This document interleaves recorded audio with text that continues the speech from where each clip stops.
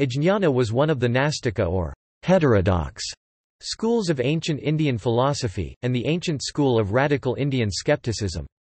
It was a Sramana movement and a major rival of early Buddhism and Jainism. They have been recorded in Buddhist and Jain texts. They held that it was impossible to obtain knowledge of metaphysical nature or ascertain the truth value of philosophical propositions, and even if knowledge was possible, it was useless and disadvantageous for final salvation. They were specialized in refutation without propagating any positive doctrine of their own.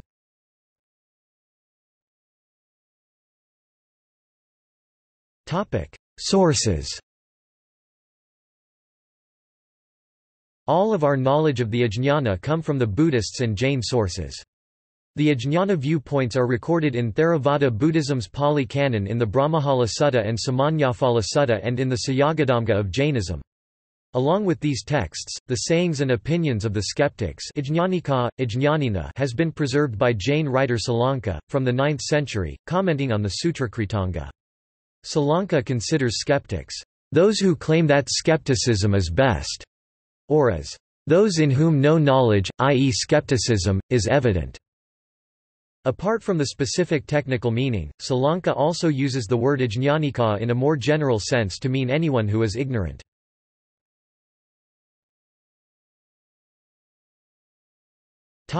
Origin.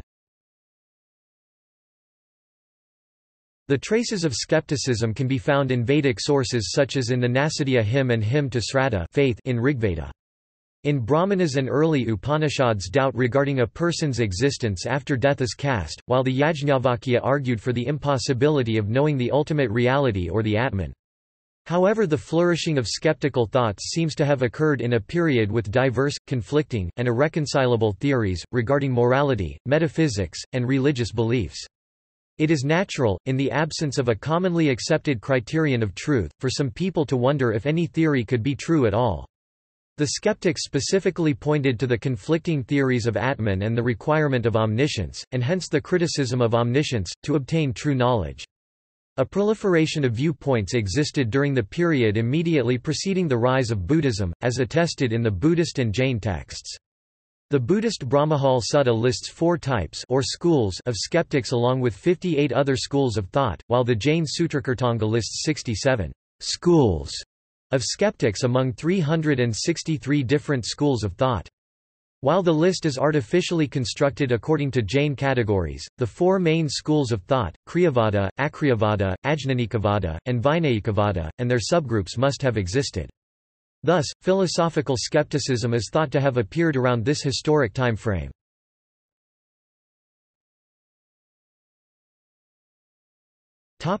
Jain account.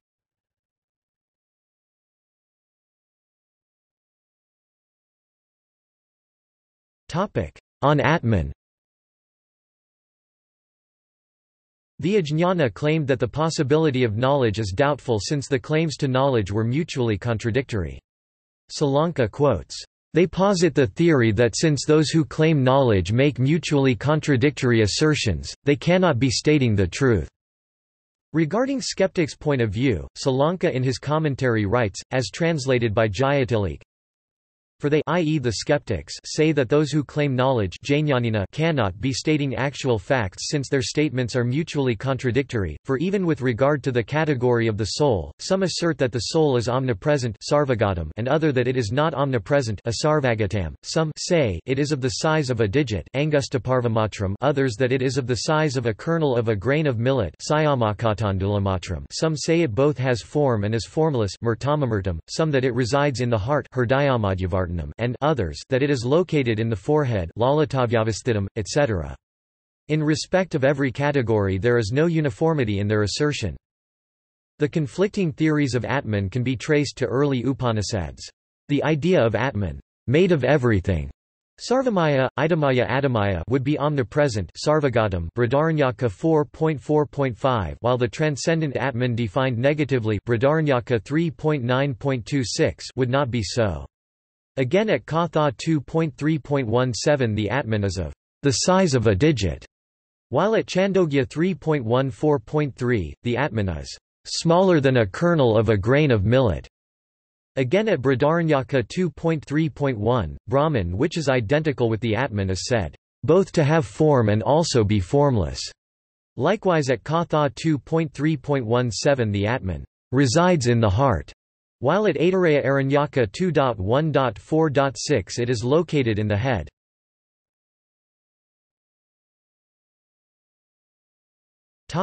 On omniscience. In the same passage, Salanka continues, there is no one with an outstanding intellect whose statements may be regarded as authoritative, even if such a person existed, he cannot be discovered by one with a limited vision according to the maxim that, one who is not omniscient does not know everything. For it is said, how can one desiring to know that a certain person is omniscient at a certain time do so if he is devoid of that person's intellect, his knowledge and his consciousness?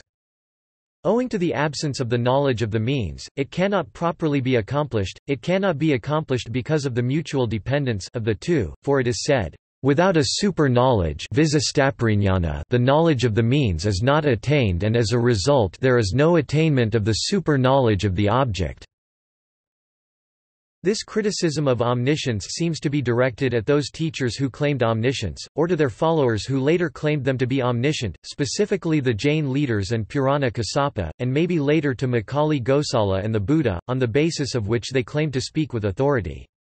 The dictum, that with a limited knowledge no one can know that any person is omniscient, may possibly be an old saying of the skeptics, and they may have extended the idea to say that since human intellect was limited, no one could claim to know everything with such limited intellect. The passage may also be seen as a critic on epistemology.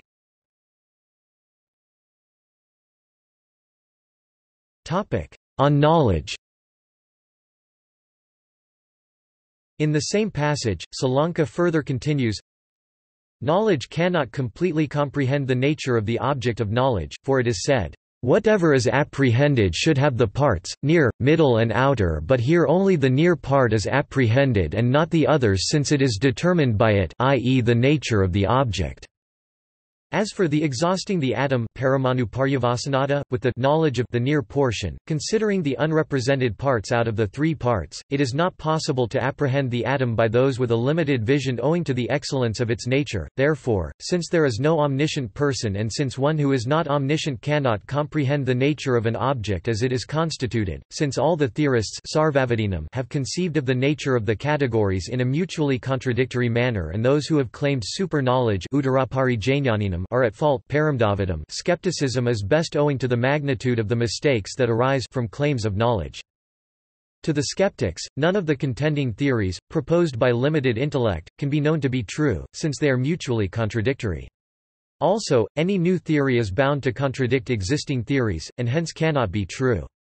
Hence nothing can be known to be true. Thus the skeptics conclude that the contradictions of metaphysics and the impossibility of omniscience leads them to accept skepticism. In a similar vein, the skeptics held that skepticism is the best since it is difficult to gauge the thought process of another. This may also be the reason why the skeptics held to another dictum that all teachings are like the utterances of barbarians since they have no epistemic basis. Likewise, Salanka comments, owing to the difficulty of knowing another's mind, they do not grasp what is intended by the words of their teacher and thus repeat the other's words like a barbarian without understanding the real meaning. Regarding this passage and the maxims on knowledge, Jayatilleke compares the skeptics' views with that of the Greek sophist Gorgias, as given in his book, Nature or the Non-Existent, and proposes that the skeptics may have arrived at their position using similar lines of reasoning.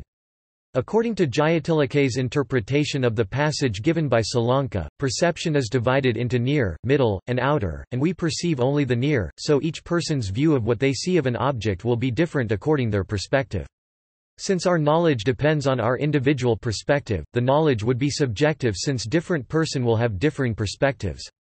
In the absence of objectivity, there is no knowledge and all private experiences of impressions of different individuals would be incommunicable.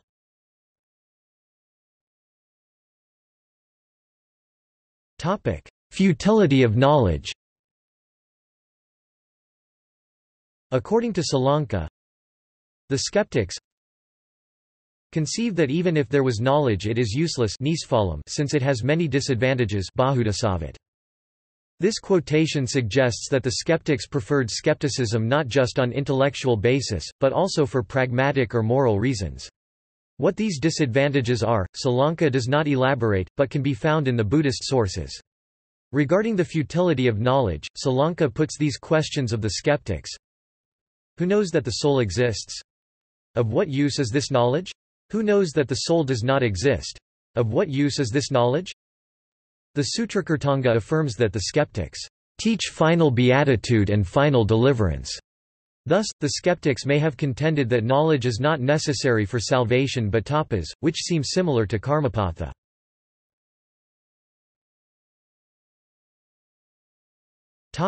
On psychological states. Salanka in his commentary mentions 67 types of skeptics. However, these 67 types are obtained combinatorially by taking 9 categories of Jainism, each with 7 forms of predication to give 63 9 times 7 forms of skeptical questions, which were considered to represent 63 types of skeptics asking these questions. The last 4 types were added to complete the list of 67 types. However, according to Jayatilik, these last 4 types may represent the kind of questions the skeptics themselves might have asked. The last 4 questions are: who knows whether there is an arising of psychological states? Who knows whether there is no arising of psychological states? Who knows whether there is and is no arising of psychological states? Who knows whether the arising of psychological states is impredicable? Such psychological speculations seem to be rife during this era, as evinced in Pali Nikayas, especially the Patthapada Sutta.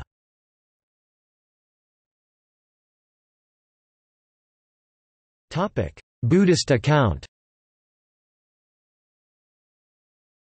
In the Pali texts, the skeptics are nicknamed Amaravikapikas, which translates as eel-wrigglers, probably in reference to their verbal jugglery. They are collectively spoken of as some recluse and Brahmins who wriggle like eels. For when a question is put to them on this or that matter, they resort to verbal jugglery and eel-wriggling on 4 grounds. Brahmajala Sutta describes 4 schools of skepticism, the first 3 of whom advocated skepticism on the basis of fear of falsehood, fear of involvement, and fear of interrogation in debate, respectively, which all of them considered undesirable since it led to remorse or worry, and which led to a moral danger. While these 3 schools seem to have valued mental equanimity, it appears that the 4th school of skeptics, associated with the philosopher Sanjaya Belatthiputta, did not share this value. A notable commonality among all these schools is the arrangement of propositions according to 5-fold logic, alongside the usual 2-fold mode and the 4-fold mode common in Pali Nikayas. The 5th mode is given as the denial of denials, that is, the rejection of the dialectician's view.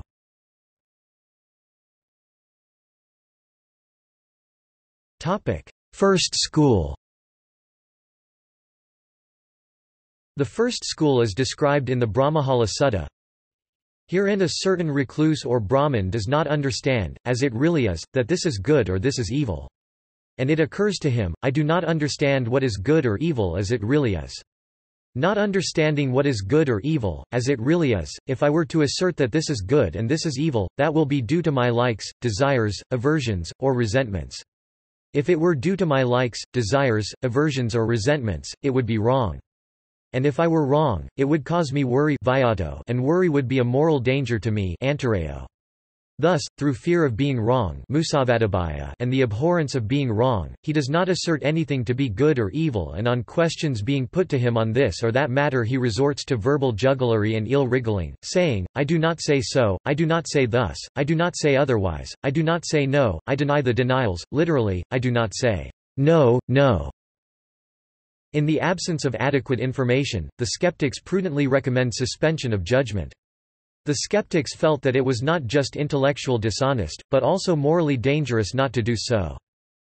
However, according to Jayatilik, this was probably not a temporary suspension of judgment, until new information could come by to make a better evaluation, but rather it was meant to be a permanent state of affair by outright denying the very possibility of knowledge, and hence of questions regarding morality.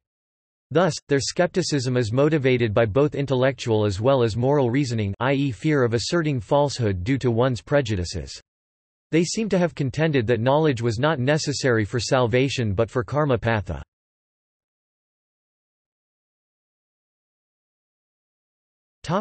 Second school. The second school of skeptics is described in Brahmajala Sutta in similar terms as the first, except that for them to be led to believe in a proposition by one's likes, desires, aversions, and resentments would be entanglement upadanam, and such entanglement would be a source of worry and as such a moral danger antarayo. According to Jayatilleke, this group adopted skepticism mainly due to morality, since to do so otherwise would lead to worry and mental disquietude and not necessarily due to the considerations of rebirth, as understood according to the Buddhist connotation of the word entanglement.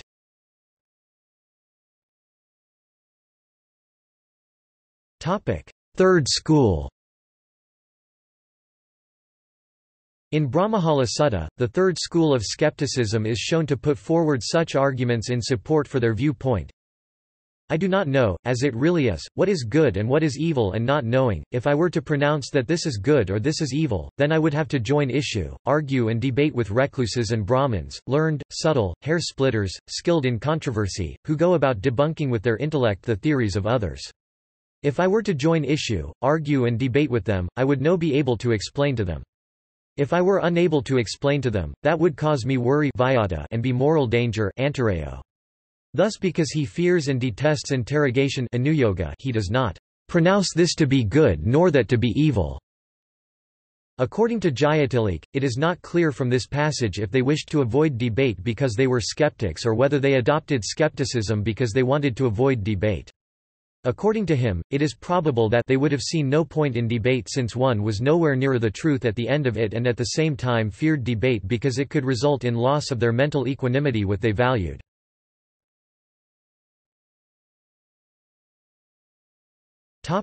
Fourth school. The fourth school of skepticism described in Brahmajala Sutta is associated with Sanjaya Belatthiputta, whose views are also recorded in the Samannaphala Sutta, since identical language is used to describe them. Sanjaya is described as a contemporary of the Buddha, as a well-known and celebrated teacher, and as a leader of a sect who was held in high esteem by the common folk. He is said to have taught Sariputta and Moggallana, before their conversion to Buddhism. In Brahmajala Sutta, this fourth school of skeptics is described as thus: Herein a certain recluse or Brahman is dull, stupid. And by reason of his dullness and stupidity, when questioned on this or that matter, he resorts to verbal jugglery or eel-wriggling. If you ask me whether there is a next world, then if it were to occur to me that there is a next world, I would pronounce that there is a next world. Yet, I do not say so, I do not say thus, I do not say otherwise, I do not say no, I deny the denials. Similarly with regard to the propositions. There is no next world. There is and is not a next world. There neither is nor is not a next world. There are beings who survive death. There are no beings who survive. There are and are no beings who survive. There neither are nor are there no beings who survive. There is a result and a consequence of good and evil actions. There is no result or consequence of good or evil actions. The perfect one exists after death. The perfect one does not exist after death. The perfect one both exists and does not exist after death. The perfect one neither exists nor does not exist after death. A similar account is given in the Samannaphala Sutta. In both the accounts, the stupidity of this school is emphasized, highlighting the antipathy that the Buddhists felt about this school. In the Brahmajala Sutta, out of 62 philosophical schools mentioned, this school is singled out as being a product of sheer stupidity. Whereas in the Samannaphala Sutta, Ajatasattu singles out Sanjaya as the most foolish and stupid. Notable in this account of the fourth school of skepticism is the lack of concern for good life and peace of mind, which the previous three schools regarded as desirable, and hence their advocacy of skepticism. Jayatilleke states that Sanjaya may have been a more thorough-going skeptic, to the point of being skeptical about a skeptic's way of life, and as such might have been a more vocal critic of his opponents and their regard for mental tranquility, valued by the Buddhists as well. Judging by the propositions listed, Sanjaya's skepticism seems to have encompassed both metaphysics and morality. Sanjaya seems to grant the possibility of their truth, while denying the possibility of knowing this.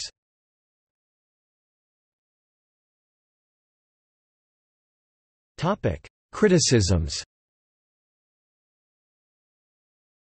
The Jains criticized the skeptics by pointing out that their skepticism should lead them to the conclusion that they know nothing whatsoever, yet they assert the knowledge of their skepticism and claim to know such propositions as, "ignorance is best." Salanka criticizes the skeptic's belief, that one cannot know what is on another's mind, saying, the inner mind of another can be apprehended by his external features, gestures, movements, gait, speech and the changes in his eyes and face.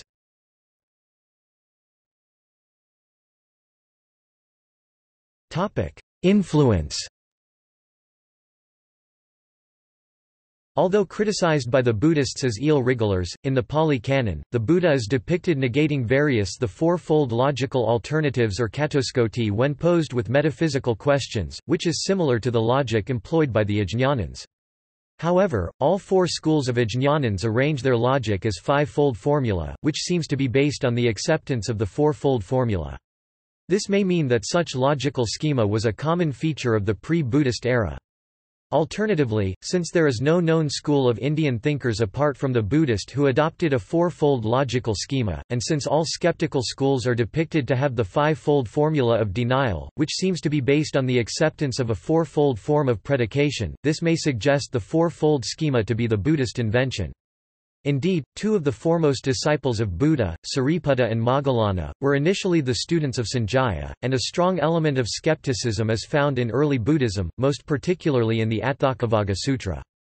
The katoskoti was later used as a tool by Nagarjuna to formulate his influential brand of Madhyamaka philosophy. Since skepticism is a philosophical attitude and a style of philosophizing rather than a position, the Ajñanans may have influenced other skeptical thinkers of India like Nagarjuna, Jayarasi Bhatta, and Sriharsha. According to Diogenes Laertius, the Greek philosopher Pyrrho developed his skeptical philosophy in India when Pyrrho was there during the conquest of Alexander the Great.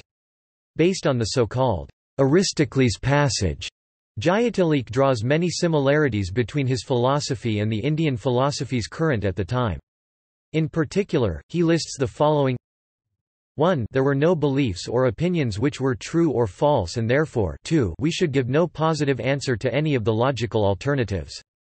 It would also be seen that 3. The four logical alternatives mentioned in Timon's account, i.e. is not, both is and is not, neither is nor is not, are identical with that of Sanjaya, the Buddhists, and perhaps also of the three schools of skeptics.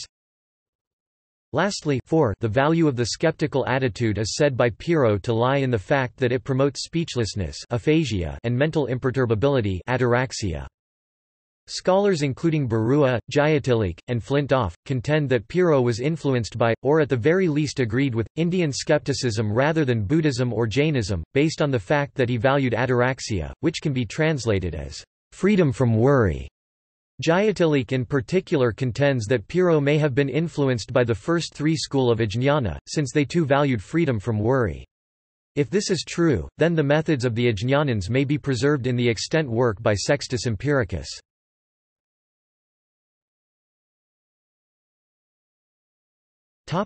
See also: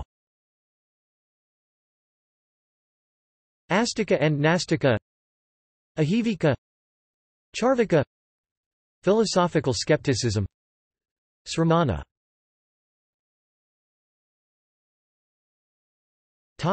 Notes. Sources: Barua, Benamadab 1921.